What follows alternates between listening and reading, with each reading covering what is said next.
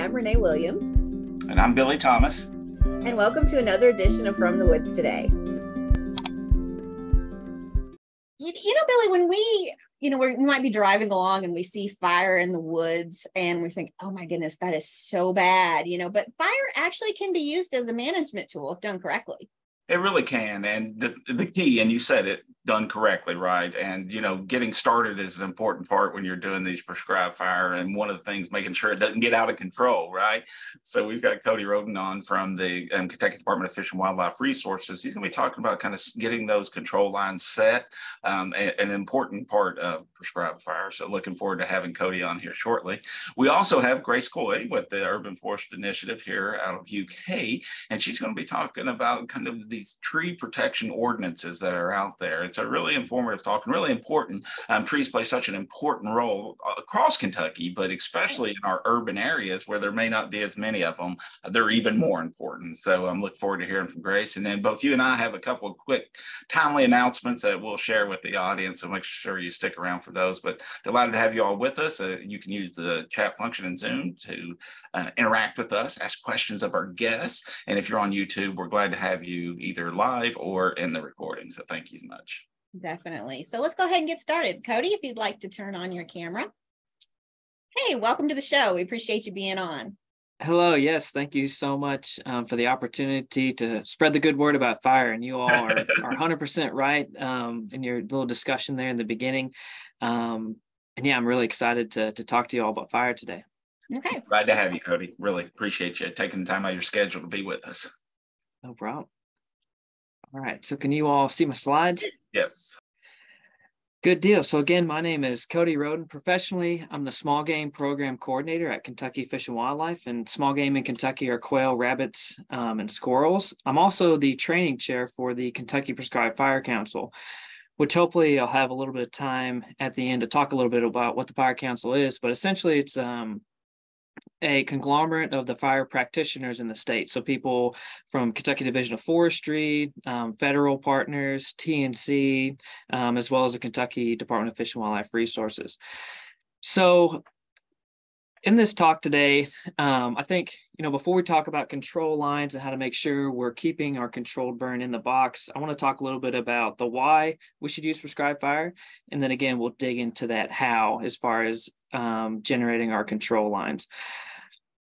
And so essentially we know as forest stewards that, essentially what we're shooting for on our private lands or in our forestry resources in the state is the health of our system, right? The health of our forested system. And we know that healthy forests require disturbance. So this disturbance stimulates a seed bank and it can increase diversity in our forest stands. And we know that, the key to any healthy system, whether it's our forest resources in the state, our open land systems, our wetland systems, diversity is the key. Plant diversity, which leads to insect diversity, which leads to animal diversity, is key to the health of those systems. And so as a quick example, so this image, this is one picture. I put the black bar right down the middle of it. On the left-hand side, you can see the text there. There was no fire put in that forested system. On the right side, there was a little bit of management and fire put through that system. And so I posed the question, which one looks healthier? And so maybe to the untrained eye, they look pretty similar, right? But if we look really hard on the left side, we can see kind of in the background, it looks more dark and shaded. There's not as much herbage or grasses and forbs on the ground on the forest floor, right? But on the right side, we can see this nice bright sunlight reaching all the way down to the forest floor, which is encouraging this vegetative growth in the form of broadleaf plants, which again is going to encourage more insects to be in there, which is going to encourage more ground nesting birds and other wildlife to be in there. And in my mind, just thinking about the health of our forest system, this one on the right definitely looks healthier to me. And again, if you look just at that black bar just to the right of that, that's actually a fire break that was used to control that forested burn from not getting into the area on the left where it says no fire versus the area on the right where we did use fire to manage that stand.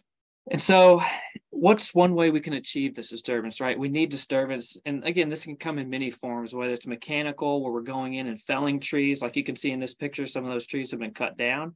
Whether it's a natural disaster, these systems need disturbance to be healthy and perpetuate into the future. And today, and a lot of times, I talk about fire, right? Fire is the oldest tool in the human toolbox, not only for land management, but if we think back to even like early hominoid species that controlled fire in the form of a campfire, and they cooked meat on that campfire, pre-digested those proteins, and then consumed that meat, and we were able to get bigger brains and stuff like that. And if we think about just human evolution, fire could predate things like language and things like that. And so fast forward a little bit, humans have been burning a lot in Kentucky for the past 3,000 years in the form of Native Americans, right? And so Native Americans burned the East quite a lot. And so here in this image, if you look on the right, this was from peer-reviewed research that was looking at historic signs of fire in the landscape, things like fire scars on really old stumps. We know from pollen records and other things like that, that the native people were using fire so much that it actually changed our eastern forest system 3,000 years ago. So they were burning for up to about 250 years ago. And they burnt for so long, it actually changed the system to be more fire adapted. And so one point I like to make with this image, all of the East is considered open forest, right? And so what might that look like? That essentially doesn't really look like what East Kentucky looks like today. It looks kind of like you have a tree, you're walking into a tree, and then 30 yards away, there's another tree. And underneath all of these trees is grass and herbs and stuff like that. It was more of an open forested system. The closed forest we see now in East Kentucky was really isolated to the Northeast or the higher northern latitudes. And again, this fire and openness created diversity, which created a healthy system. Okay, so now I've sold you on the need, hopefully, for fire, or the benefits of fire to your system. Now, really quickly, there's two big things we need to start with if we're looking at using fire. So KDF is the statutory authority in the state of Kentucky. The Kentucky Division of Forestry is for fire. So they're the wildland responding unit. So if you did see that fire driving down the road and it was a wildfire, it would be the Kentucky Division of Forestry that would respond to it. So they've generated a few important laws in Kentucky to try to limit the detrimental aspects of wildland fire. And so there's a fire hazard season in Kentucky that runs from February 15th to April 30th. So we're in that fire hazard season right now. And there's a second one that runs from October 1st to December 15th. And so we can only burn our forests in a prescribed way at those times between 6 p.m. and 6 a.m. So we can still burn in these windows, but we can only burn in the evening hours. And that's largely because the relative humidity is higher. The forest just isn't, generally speaking, isn't environmentally or weather-wise in a way where the fire could get out of the box as easy. And there's a second really important law. Essentially, these are the only two laws specific to prescribed fire in the state. And so the second one is it must have some sort of fire break around it. And so let's talk about how to do that. So if you have your plot of land, so here on the right, I just have an image from a recent burn we did in Barron County. And so this is an open lands burn, but very similar things would apply to your forest land burns. And so first of all, identify your unit. If you have 40 acres of timber on your property, generally speaking in the state of Kentucky, we want to get fire in those woods once every 5 years. So a good thing might be to do is to break it up into thirds or maybe even smaller than that and burn one section each year every few years. And so for this, our objective in this open land was to just try to decrease the woody stems that are in this open area. So this area has native warm season grass, native forbs. And so we're just trying to run fire through there to get rid of those woody stems. And so identifying your unit, we want to think of how we can use natural breaks for some of these unit delineations. So a natural break would be something like a stream, a wet draw, a pond or something like that, something where fire is not going it's going to naturally stop there, right? We can also think of things like roads. So on this image, so it's oriented north-south, the image is, We can see on the eastern side, we have a mowed lawn. So that's actually a mowed area right next to the WMA office. So we're going to use that as our fire break. That's easy. On the south side, we have a hardtop road, a 2-lane road. That's going to be one of our fire breaks. That's really easy. And then on the western side is a gravel 2-track road. We're going to use that too. So 3 of our 4 fire breaks are already made for us. And that's kind of what this talk is about, looking from a planning perspective at your property and trying to figure out, what's the least amount of effort we can use to break up the fuel in a way that makes it so the fire is not gonna get out of the box. And so that yellow polygon was our burn unit. And so we actually successfully burnt that one off earlier this year. Okay, so talking a little bit more specifically about fire in your forest. And so essentially, when we go to build our fire breaks, we have a really important rule of thumb. And that rule of thumb is, our breaks should be about 3, or at very least 3 times as wide as the tallest vegetation that will burn. And so essentially what that means is, looking at our unit and from a planning perspective, we always want to plan fire.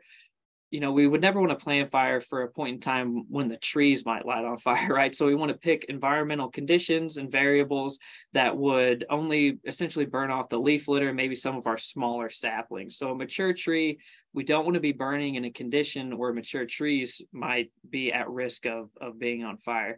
And I've only seen that personally once in the state of Kentucky, and that was in 2016. If you remember, when we had really bad wildfires in the eastern part of the state, eastern Tennessee had the same thing in 2016. I did see mature trees becoming online as available fuel. But again, that was like a biblical drought.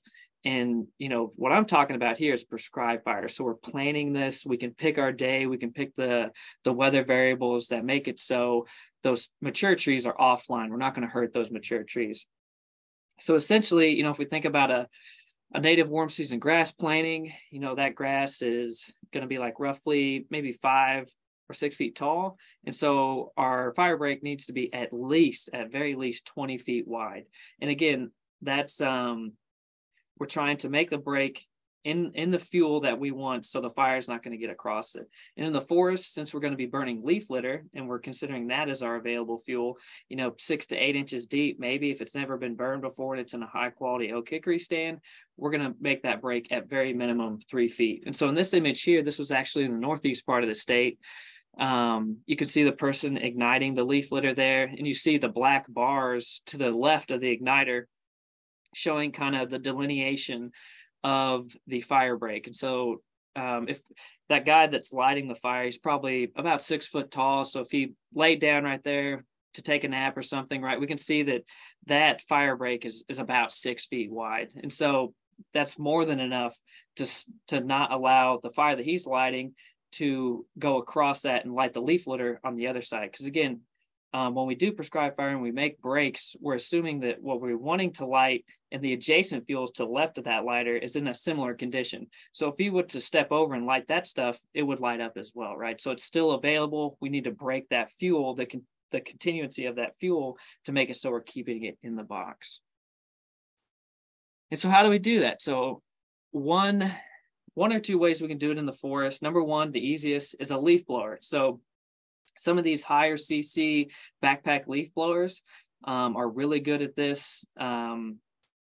I've used these a couple of times where, the bigger ones will blow rocks up out of the dirt, right? And so essentially we're in the forest, we're trying to get down to bare mineral soil.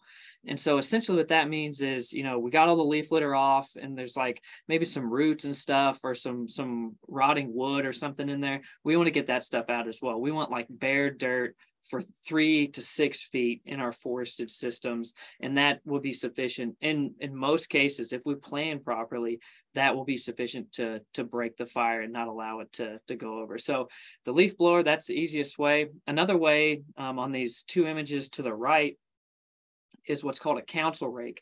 And essentially this is like a gravel rake on steroids. It kind of looks like the teeth of a combine, if you can imagine what that looks like, at the end of a rake. And essentially these things are really good at moving, not only moving leaf litter, but also digging down into the soil. And you can see on that far right-hand side, that individual is working on some bare mineral soil. They're using that rake to pull off the duff and the rotting roots and stuff like that that might be down in there.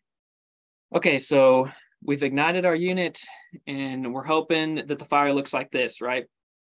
And this is what 99% of our prescribed fire in the forest in Kentucky should look like. You know, very low level, low intensity fire, just creeping along. You got high residency time. So the fire is staying in one place for a long time, burning down through the leaf litter. And you're spending a lot of really good times when you fire intolerant saplings or trees and maybe hurting them a little bit. Remember, we want those out of the system, and we want our quality fire tolerant trees and plants to persist. And so this fire is just creeping along. Essentially what we want is to build a fire break that this creeps along and then it stops. As you can see, these two individuals are standing in the fire break. If you look what they're standing on, that's bare ground. To the left of what they're standing on, that was the unit that we were burning that day, and that's black and smoking and stuff. But you can see the fire just crept right up to that break and then it went out. Those individuals right there, one of them has a rake.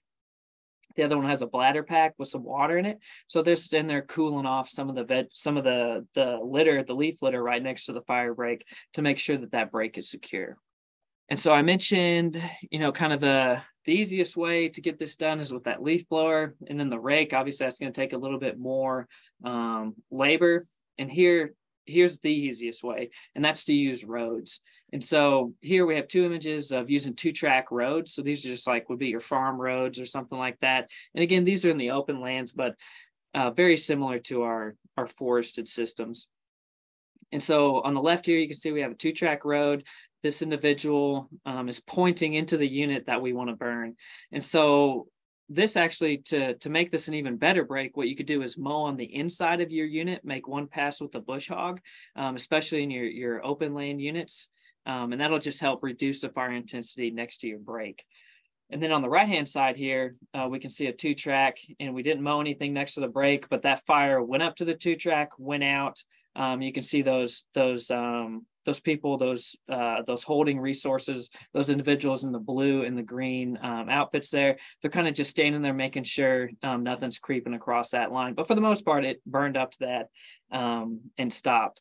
And if you notice, the individual on the 4-wheeler, he's kind of got his head down. That little bit of fire right there is actually really hot. Even he's pretty far away from it. It doesn't look like a lot, but he's probably cooking right there. And so mowing the inside of that fire break where that black is right there, if you were just to go in and mow that would really reduce the intensity of the flames right next to your fire break. And it would help with your holding resources as far as allowing them to be comfortable and not get roasted. Okay, and so a big caveat with the 2-track road as our fire break. And so we're looking at this image here. We can see on the left is black, so that's the unit. That's what we wanted to burn. And on the right is a whole bunch of stuff we didn't want to burn. And right there in the middle, that's our 2-track road. So if we have a 2-track road that we're using for our fire breaks, we want to make sure that we're prepping it. If we want to make sure that there's no fuel in that 2-track road. So if you look closely around this red circle, you can see that's black. So the reason that's black is because the fire kind of jumped over into the middle of the 2-track road. There was standing vegetation between the 2 tire tracks. And so that actually lit up, and then that fire could easily have jumped to the right and lit the other side on fire as well. And so if you're going to use a 2-track road, just make sure you're bush hogging that middle right in between the tire tracks, or making sure there's no fuel available in the break. That's really important. Next, we have gravel roads. So these take very little prep from getting in there, bush hogging any of the in between the tire tracks. Usually they're wider, more compacted, and these are really good to use for fire breaks. One thing I will say in forested units, so obviously you can see this is kind of it goes in and out of a forested unit, but sometimes what can happen is after leaf fall, this can actually form a continuous layer of fuel across the road. So you might need to go in there and blow it out right before you burn or something like that. Just you're trying to get all the fuel out of the break essentially. And one last really good example of a fire break. This one probably takes the most effort, but it's definitely the best bang for your buck. So this image was actually taken, I think, in January, but that individual, that sportsman that's walking right there, he's walking on winter wheat. So they actually prepped and keep these lines as permanent fire breaks in this particular area. And again, this goes through the forest and it goes through open lands. These lines are snaking all around throughout the property. And this individual has planted all of these lines of winter wheat. So when we go to burn these areas in the spring, which is usually when we want to burn the open lands in the state of Kentucky, this whole fire break is green. Green vegetation, again, if we're planting properly, does not burn, right? So there's a reality where it's so dry outside that this green vegetation will burn, but it's very key that we're planting in a way that we're picking a relative humidity, a day since rain, all these other factors that make it so this green fire break is totally not available from a fuel standpoint. And this really works. This works really well. It also works good for wildlife. So, you know, this could be a travel corridor. This could be an area for turkeys to pick bugs. Broods will use this, whether it's quail broods, turkey broods, whitetails will use this as a travel corridor. Maybe some browse or grazing action here. And so this has a dual feature, right? So one, it's really good for us to continuously burn off of, and two, it really does have value for wildlife, because as again, you're putting a different kind of cover type in between all of this other stuff, right? So this again runs through the forest, it runs through thicker vegetation on the right and the left. And so it's really good from a wildlife standpoint, but again, it does take a little bit more effort. This is planted every year, but you can use other things like perennial clover is a really good permanent fire break. Even picking out areas on your farm and mowing them constantly will encourage cool season grasses to grow. And not that we want to encourage cool season grasses from a wildlife standpoint, but cool season grasses are really good green fire break as well.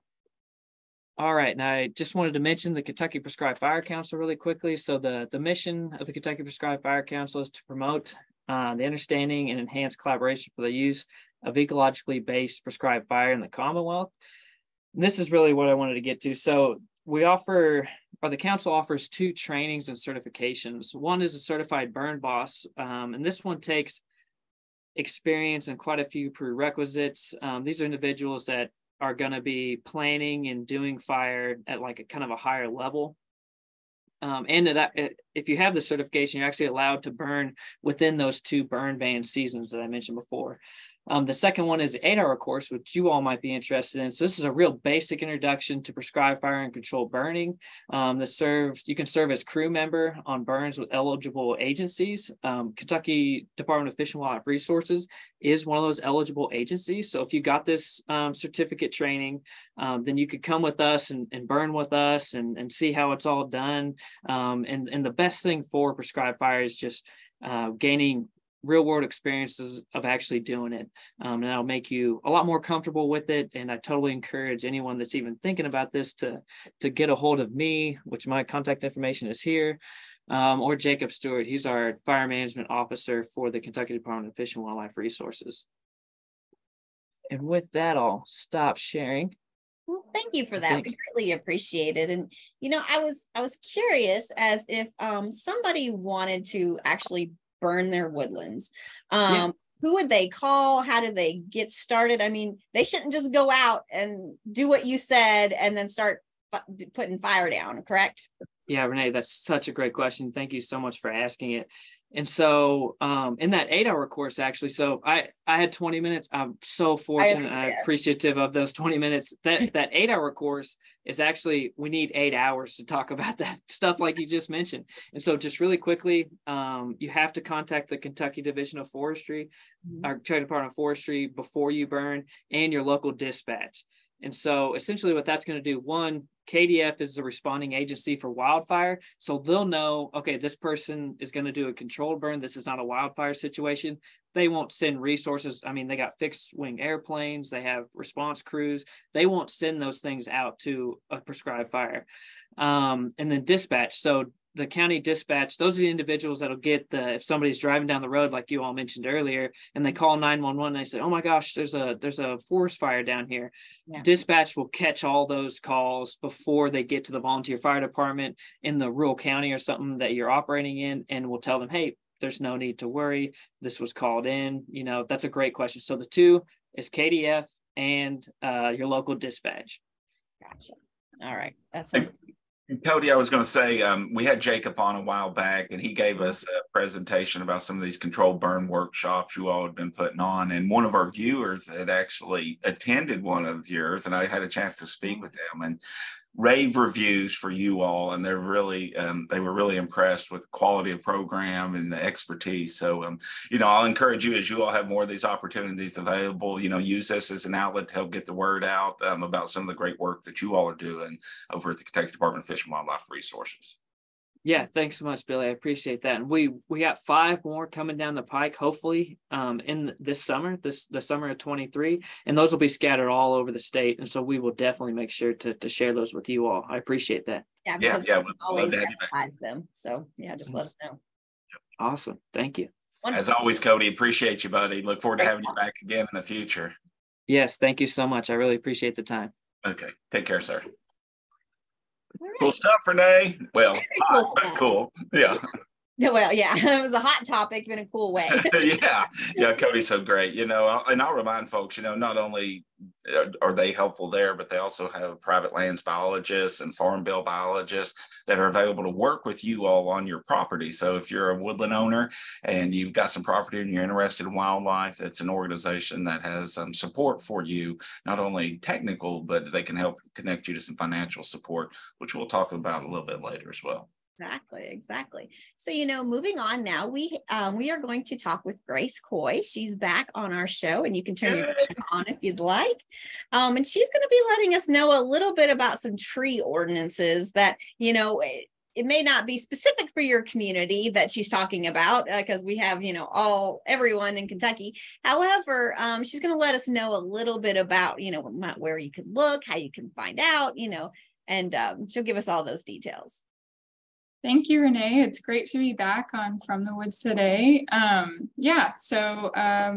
about tree ordinances today, I will have a piece in the presentation too, where I can talk about if you're not quite at the point where you want to establish or are ready to establish a tree ordinance, there's also some additional things that you can do either in lieu of or in advance. So I hope there's something for everybody here today.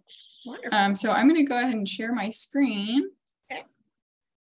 All right, so as I was introduced, I'm Grace Coy. I am the coordinator for the Urban Forest Initiative. We are a group based out of the University of Kentucky, and I also am an agricultural extension associate with UK Forestry and Natural Resources, which means that I get to work with Renee and Billy regularly, which is awesome. Today, I'm going to be giving you an overview of tree ordinance types and talking about some of the ways that those can be effective, and then also to give some options for how to engage your community in the tree canopy without necessarily having to have regulations. So before I get too deep into anything, I want to make sure I go over the definition for an ordinance. So an ordinance, just generally speaking, is a type of law or regulation that's typically enacted by a local government, such as a city or county. They can be related to or they are related to a specific issue or concern, and to highlight there, because we'll go back to that in a second. But it can relate to land use, public safety, transportation, or environmental protection.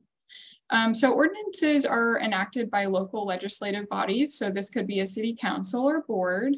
And once they're enacted, they do carry the force of law. So they are established, and they're standards that are required to be met, unless of course there are waivers or things like that, but they do have enforcement power, and if there are violations to an ordinance, that can result in fines or penalties. So it has a little bit more heft than maybe like a policy or kind of a master plan sort of things. Regulations actually have direct lawful application.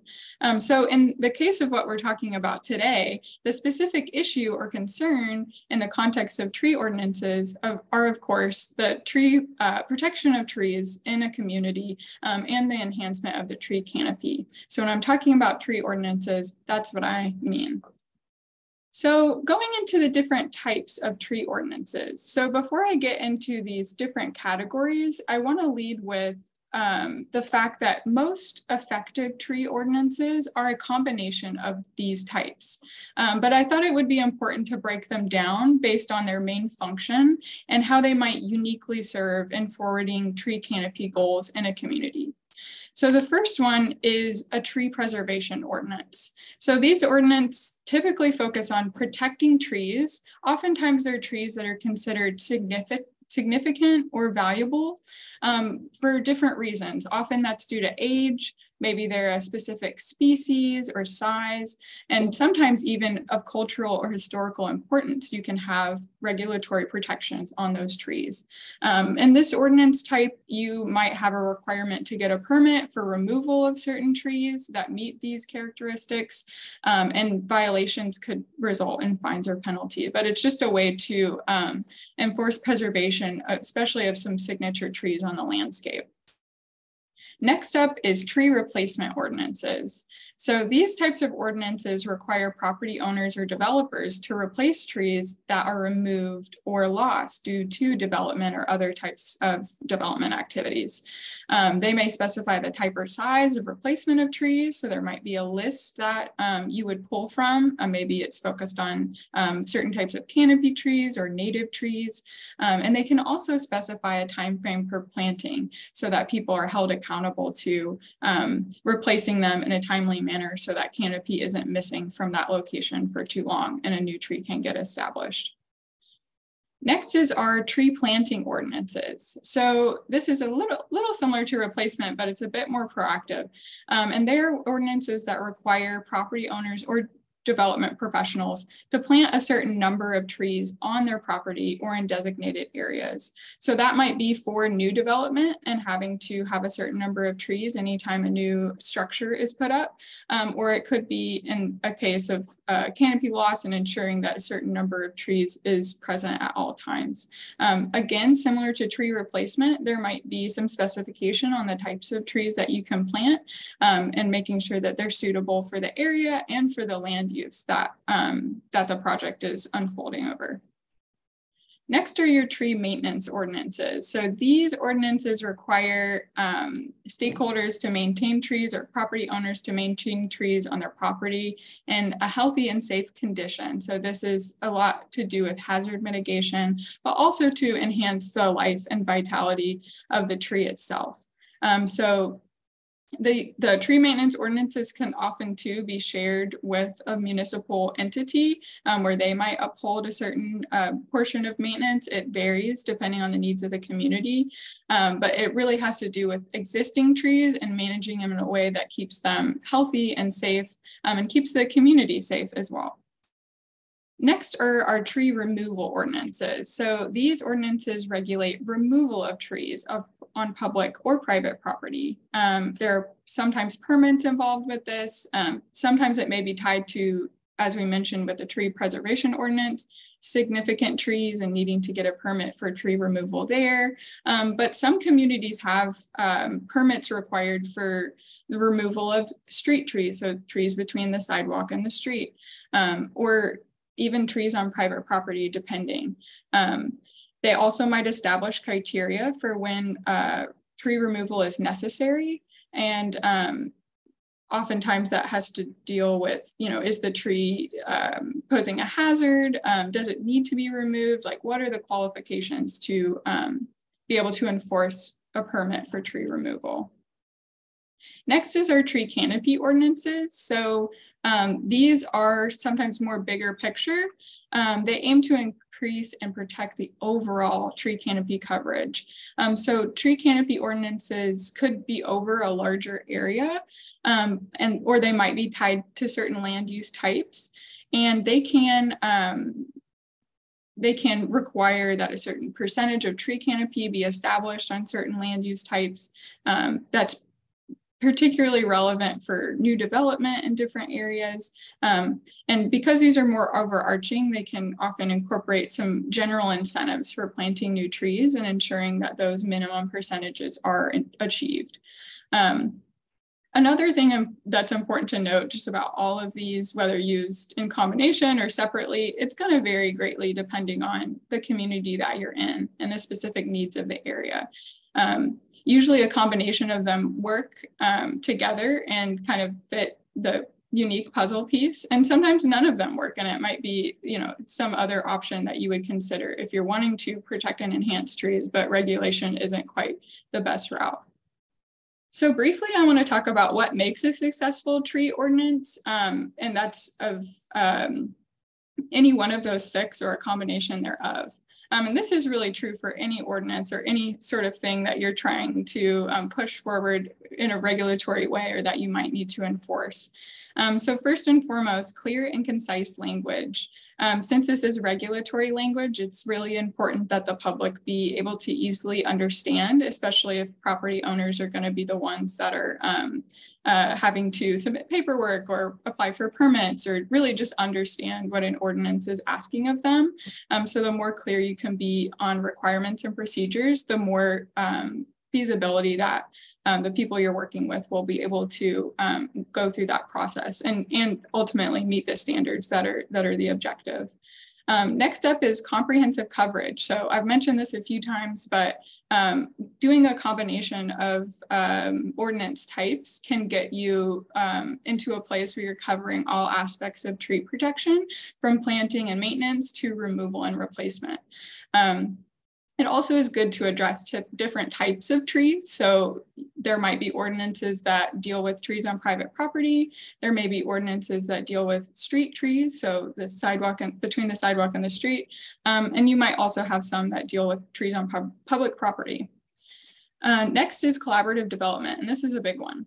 So anytime you are dealing in regulation, and particularly when private property is involved, it's really important to engage stakeholders from the city official level all the way to property owners and people that are independently kind of trying to exercise their property rights and figure out that decision-making process. So bringing people along with you and formulating a tree ordinance that reflects the collaboration and the kind of balancing of often, different interests, while simultaneously ensuring that it is protecting trees in your area. So it is a balancing act, but transparency and collaboration will go a long way in the establishment of what ultimately would be your ordinance.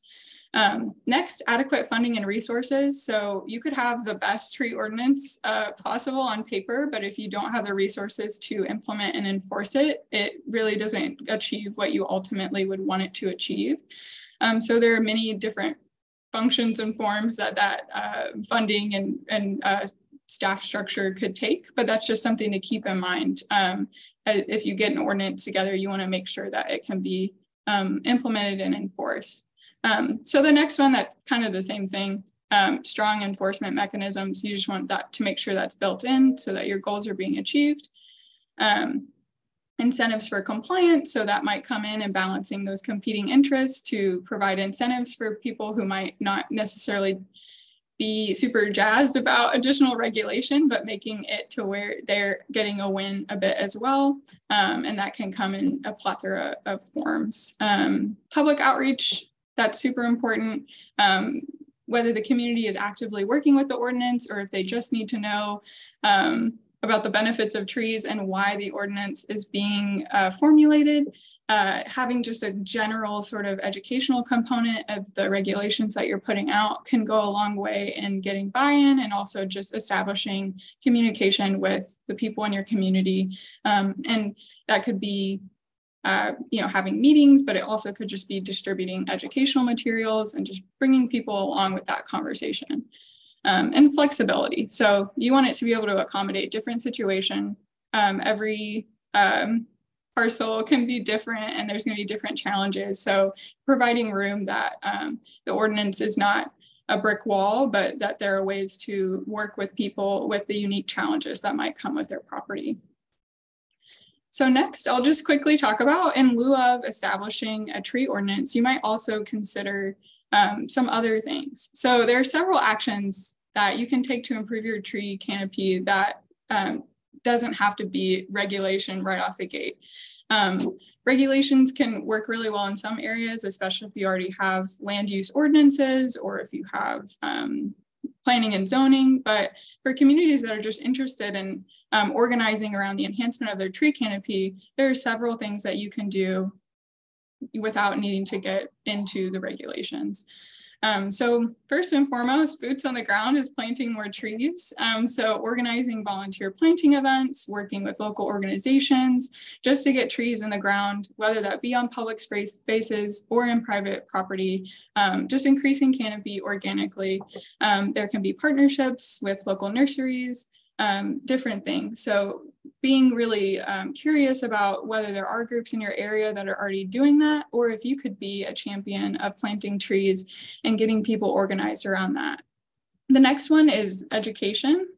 So just generally educating on the benefits of trees. The things that they do for us are numerous. And so finding what connects well with your community and kind of running with that.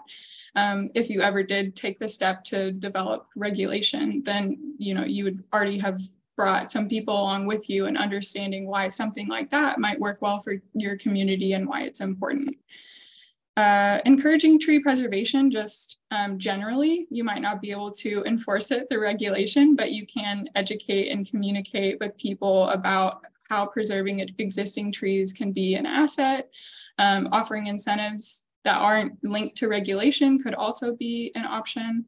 But providing education that encourages tree preservation so that the canopy can be preserved just based on the decisions that people are making from their values versus being forced to from a regulation, which, that's good sometimes too, but in lieu of. And then establishing a tree care program. So something that might be through extension or just through different means of organizing a tree care program.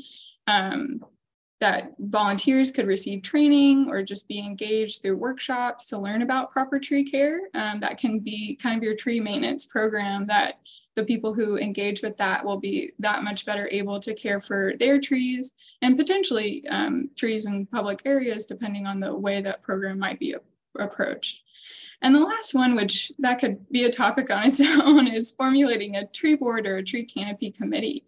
And so that could be a regular meeting group of diverse stakeholders that have a passion for trees, that have an interest in maybe influencing tree canopy.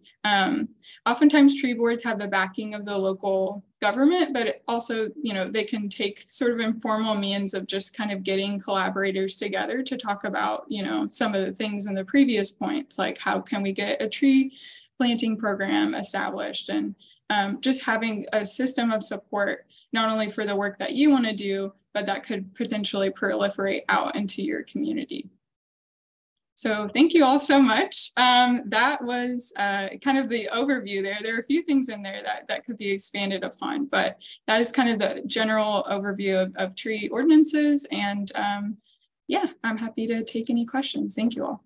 Great. Well, thank you very much. We greatly appreciate that. And, I was wondering, are there examples of communities that might have active tree ordinances that maybe utilize that as a tree protection tool? Yeah, there are several. And the one I can speak most in detail about is the one here in Lexington, Kentucky, because that's where I live and I worked in urban planning here. Most of the ones that we see in Kentucky are in our more developed areas. And as I mentioned with when I was describing the different types, those communities, so I think Lexington, Louisville, Owensboro, Paducah, I'm trying to pull up my notes, not Paducah, Lexington, Louisville, Bowling Green, Frankfort, Covington, and Owensboro all have some type of tree protection ordinance that is tied to their land use regulations. And all of those feature a combination of those different types. I would say one of the key challenges that each of those communities is probably facing is enforcement. And so some of the enforcement pieces mentioned as being one of the things you can do to be the most effective is definitely kind of an ongoing challenge in finding the resources. But I do feel encouraged. I see a lot of resources coming to urban and community forestry that may help in enforcement, or at least establishing community groups that can provide that education and supplement the tree ordinances in those areas. And then also, the communities that don't have active ordinances might find the time, resources, and enthusiasm to pursue regulation if that works for them. But there are alternatives for sure. Right. Wonderful. Thank you so Yes. much. Yes. Hey, Grace. Appreciate it. Yeah. What I was going to say, trees are the answer, right?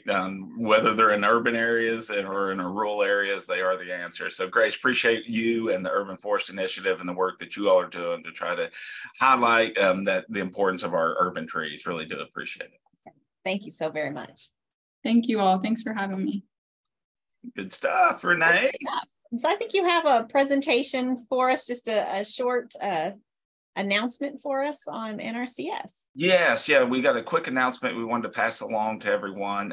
John Schultz, our NRCS Forester in Lexington, wants to pass along this update for you. So there is an extension of the application deadline because of the Inflation Reduction Act funding opportunity. So now you can get your applications in for EQIP and CSP by April 21st. So if you're a forest landowner or woodland owner out here in Kentucky and you already have a current up-to-date management plan, then you are in a position to go ahead and apply to get some of those practices done on your property. So please reach out to your local NRCS office and inquire about the Environmental Quality Incentives Program, also known as EQIP, or the Conservation Stewardship Program, known as CSP.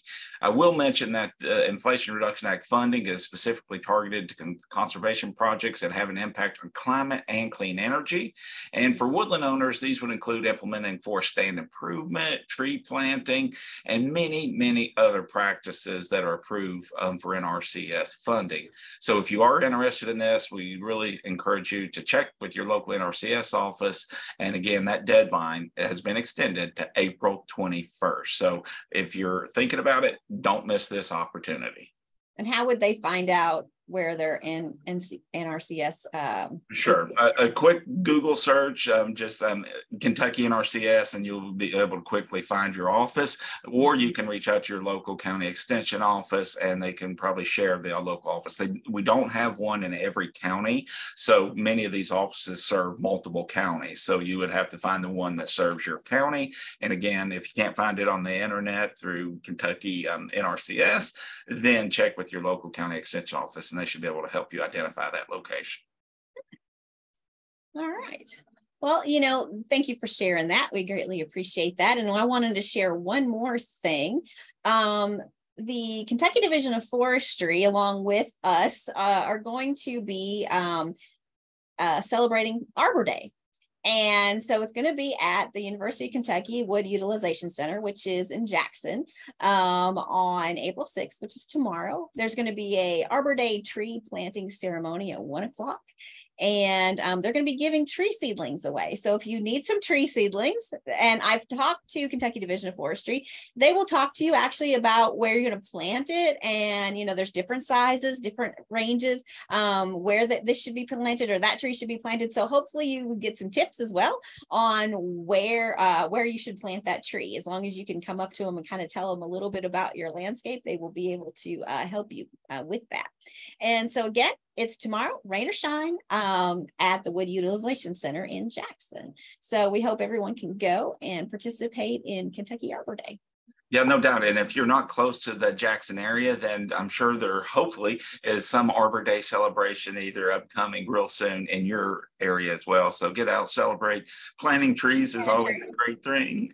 So, trees are the answer. And I would like to give a little quick hat tip to Kentucky Division of Forestry, because we talked earlier about their role in fire suppression here in the state, wildfire suppression in Kentucky, but they're also our front line for assistance for our woodland owners out there. So if you're a woodland owner, working closely with the service foresters from the Kentucky Division of Forestry is a great way to get your management plan developed, but also get some good conservation practices on your woodland. So please reach out to your local Kentucky Division of Forestry office. They have regional offices that serve all counties, and they have folks that are available to work with you one-on-one on your property to help you get the most out of it. Definitely.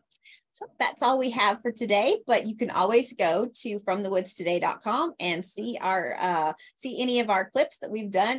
Billy, we were looking at this earlier. We have over 145 hours of content. That's a lot. Yeah. So if there's something that you want to see that's not amongst those 145 hours, let us know, and we'd be happy to try to cover it. We did get another recent request that we're working on. So if you've got anything that you think others could benefit from here in Kentucky, with deals with woodlands, wildlife, or our natural resources, let us know, and we'll try to find somebody who can cover that topic for us. Yeah, we always try to fulfill requests from our viewers. So, you're important to us, and we greatly appreciate you joining us each Wednesday at 11 o'clock. Until then, take care. See you next week. Bye, everyone. From the woods today,